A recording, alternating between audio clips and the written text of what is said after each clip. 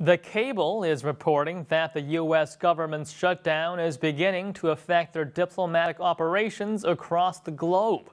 A visit from a delegation of Chinese generals, which had been scheduled for quite some time, has now been canceled. The State Department has also postponed a review of America's human rights record, which was scheduled in Geneva. Other meetings have been canceled as well, including ones of a high-level diplomatic nature, as well as trade and military ones.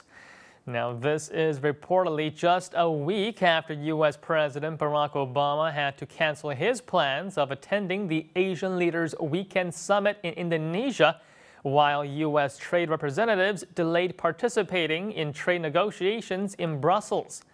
This meeting between Chinese generals with their American counterparts was supposedly considered important due to both countries' involvement in issues ranging from cybersecurity to the South China Sea. The U.S. Army, however, has said that they had to cancel those meetings because the funding had ran out to host the Chinese delegations. They said that they will be looking to reschedule as soon as the funding resumes after the shutdown.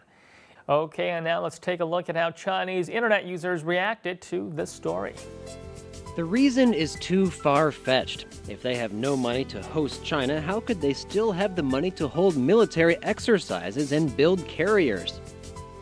This is too shameless. Why don't they cancel military exercises with Japan and the Philippines?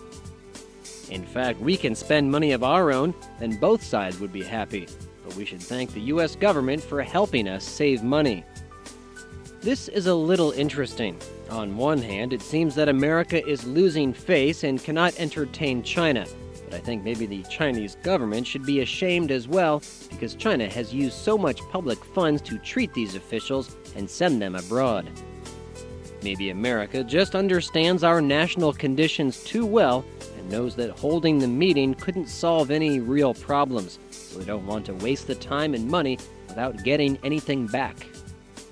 Americans have always been very pragmatic. They know how to spend money more efficiently, especially when they are short of it. This kind of military delegation may sound great, but it can still not solve the China-US military obstacle. So what's the difference if they cancel the reception? I just think China should learn something from America on this aspect and not spend tens of billions to buy American national debt.